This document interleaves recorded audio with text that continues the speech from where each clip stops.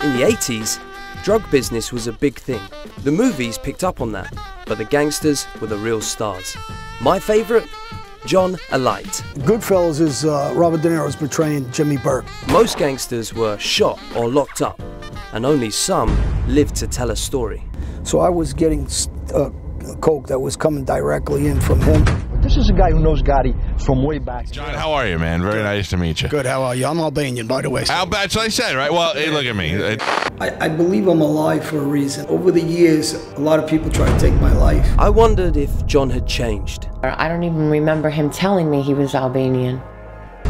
I got down on a knee, just like this, opened up the scope, and I picked off 3 guys. To me, there are 2 characters to this story. Johnny Aletto, that terrible man.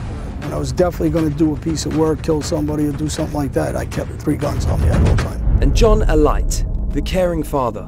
2 personalities, kind of? Yeah, absolutely. The whole mobster life, it was glamorized at that time. And I think because of all that glamour, he fell right into it. And Interpol got on me, and once they got on me, I was arrested. So when I seen John Gotti Jr. now I know is already cooperating, but eventually the United States does come to get me. Whatever you do in life, there are always consequences. He wasn't around as much. He was always, you know, away. There was always a promise over the phone. I'll be home next year. I'll be home. It didn't work. When I came home, I believe I have a purpose, helping these kids to become men and not screw up. That's life. That's what I learned the most while searching for the rules of the mafia.